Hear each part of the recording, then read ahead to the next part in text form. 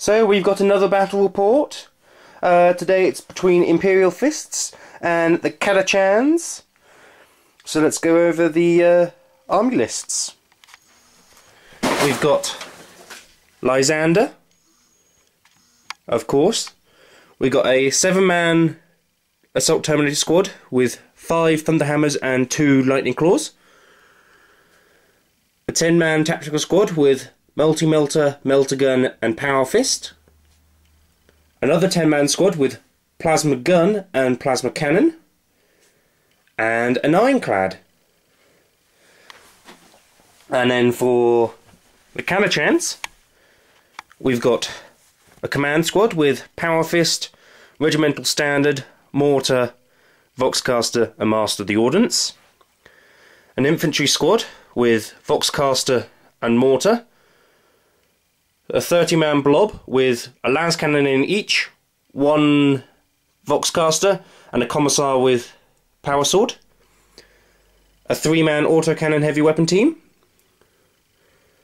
A veteran squad with Hawker in there, Demolitions and 3 Meltaguns. A Medusa. And a Leman Russ with Lascannon and heavy bolter. So I will get this board set up and we'll see what we have at the start of the deployment. So we rolled off and it's an objective game, spearhead. We got 4 objectives. One there. One there. One in the woods over there. And that little flower at the top of the tower there. Imperial Fists won off the toss and deployed all their men around that building there. And Imperial Guard all deployed around here with Hawker's unit in reserve outflanking. So let's see if Imperial Guard can seize the initiative. Couldn't be farther from it. So Imperial Fist turn 1 then. So Imperial Fist's first turn, and very uneventful. Most of the units just moved up. The plasma unit over there, their cannon overheated, but they passed their armour save. And all they could do was just kill 1 guardsman from the large blob. So, it might come back to bite them in the arse. So let's see guardsman's first turn then. So the guard has had their turn. That 30-man blob hoofed it as fast as they could with the help of a move order into the cover there. And more or less everything else just pelted a mountain of fire into the Imperial Guard. Imperial Fist, sorry. The Medusa cannon took out 2 of the Terminators. And a mortar took out 2 of the Marines over there, failing to pin them. And that was about it. They shrugged off almost every other bit of shooting, with even the Master of the Ordnance blast landing directly on the Ironclad thanks to some lucky scattering. So we'll go into Imperial Fist turn 2. So another Imperial Fist turn goes by with Lysander's group doing more or less nothing. They just moved up and ran again, just trying to close the distance. The Marines over there broke cover and shot into the guardsmen there, killing 5 of them. And that one, the plasma cannon, fired into the command squad over here, but completely whiffed its rolls and rolled 2 1s to do any damage, so only killed 1 guy here in that unit there. So let's see what happens with the Imperial Guard's turn 2. So the Imperial Guard turn 2, a fair bit happened. The Medusa completely whiffed and couldn't do anything to them all. The Autocannons managed to kill 1 of the Terminators there, so there are now no more lightning claws in that unit. That large 30-man squad, first rank, second rank fired into that squad, only able to kill 3 of them, forcing a morale test, which they passed. And it doesn't look too good for Imperial Guard at the moment, with everybody closing in. So, let's go to Imperial Fist turn 3 then. things finally started happening for the Imperial Fists. We had Lysander's group over here blow up the Medusa. We had plasma cannons shooting but failing to take out any of the heavy weapon teams up in the tower. And we had the Marines over there assault and take out 6 guardsmen for none in return. So it's starting to look up. So now we'll go into turn 3 for Guard. The battle is really not looking well for the Imperial Guard. They fired everything they could into the Terminators, killing 1 through a mortar, and that's it. Over there with the Guardsmen, neither Imperial Fists or Guardsmen managed to kill each other, so they're just tied up in combat for another turn. And it looks like it's going to be ending rather messily for the Imperial Guardsmen.